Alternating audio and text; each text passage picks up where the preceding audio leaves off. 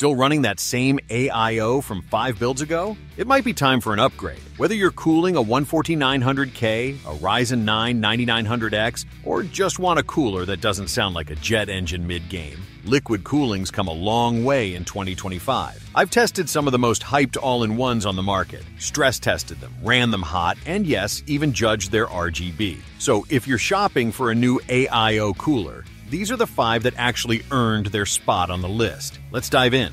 Let's kick this off with a cooler that doesn't scream for attention, and that's exactly why I love it. The Corsair Nautilus RS is what I'd call a grown-up liquid cooler. No RGB, no screen, just clean performance. I slapped this into a stealthy all-black build with a Ryzen 7 7700X, and it's been silent, efficient, and zero drama. It comes with 450mm tubes, which makes routing super easy, even in larger cases. The RS120 fans are daisy-chained, so you don't need to run a dozen cables to your motherboard. That's a rare luxury in this price range. Now yeah, it's not the most powerful cooler out there, and the pump logo can't be rotated, which might bug perfectionists. But for anyone looking for simple, quiet cooling without the disco lights, this is your pick. This cooler surprised me. I tested the 360mm version of the MasterLiquid Corsair with an Intel Core i5 14600K, and it held its own against coolers that cost nearly twice as much. You're getting sleeve-bearing fans that stay reasonably quiet up to around 1500 RPM, decent RGB control, and Cooler Master's G9R pump, which is dead simple to install. Even includes an infinity mirror effect that looks surprisingly good in person. What's missing? No pre-applied thermal paste, which, yeah, is annoying, but easily fixed with a $5 tube of Noctua NT-H1. Honestly, if you find it on sale, and I often do, this thing's a budget beast. Great temps, decent looks, and no weird compatibility surprises. Just remember to order thermal paste.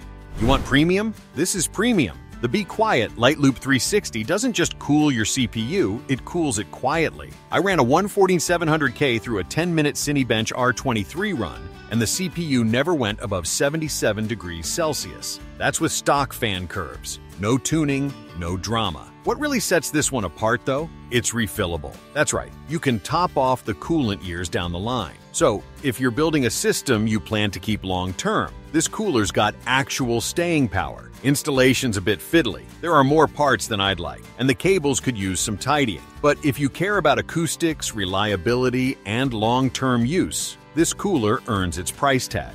Okay, look, do you need a screen on your cooler? Probably not. But do I love the 2.7-inch IPS display on the Kraken Elite RGB anyway? Absolutely. This cooler is for those of you who want your build to be the centerpiece of your setup. You can show temps, GIFs, game stats, whatever you want, right on the pump. It also features 460mm tubes, clean cable routing, and one of the sleekest designs I've seen in a while. Cooling performance is solid. Not the most powerful cooler here, but for most gaming CPUs, including the 14700K or a Ryzen 9 7900X, it gets the job done and looks amazing doing it. If you're building an open case showpiece rig, this is your cooler. Alright, this one's my daily driver. The Arctic Liquid Freezer 3 Pro is the best all-around liquid cooler in 2025. Full stop. You're getting thick radiator with high fin density P12 Pro fans that hit up to 3000 RPM. Yes, loud if you push them, but totally manageable with a good fan curve. A VRM fan built right into the pump block. Super long tubing for flexible routing. And yes, fantastic thermals across the board. I tested it on a Ryzen 9 9900X with PBO enabled,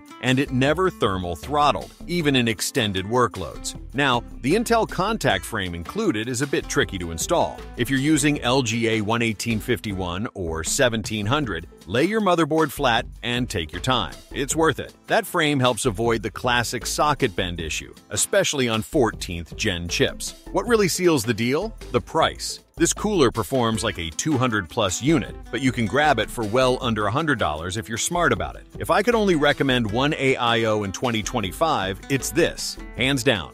And there you go. Those are the liquid coolers I actually trust to go into my own builds in 2025. Whether you want a clean stealth rig, RGB madness, or a cooler that just works and doesn't cost a fortune, you've got great options. Drop a comment. What cooler are you rocking right now? Thinking of switching to water cooling this year? Like if this helped you out, sub if you're building soon. And as always, cool smart, build sharp, and stay frosty.